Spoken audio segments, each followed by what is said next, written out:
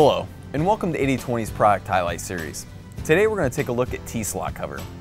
T-slot cover is a great finishing touch to any project. It comes in a wide variety of colors, allowing your finished project to really pop. It can also prevent anything from getting into the open T-slot. It's available in both fractional and metric, and compatible across a wide range of profile series. When it comes to installing the T-slot cover, the first thing you're going to want to do is decide what style is best for your project.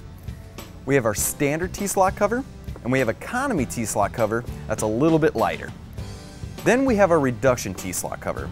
This style can also be flipped over and used to reduce the gap in the T-slot and hold your panels into place. And finally, 80/20 now offers an aluminum T-slot cover, which is weather resistant, durable, and blends in great with the profile.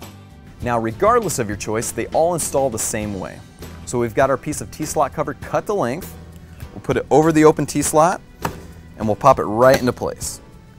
Now, if you ever want to replace it or simply take it out, take a T-handle or a screwdriver, put it in the open T-slot, and lift up, and it'll pop right out for you. Now, one other style we want to talk about is our aluminum style.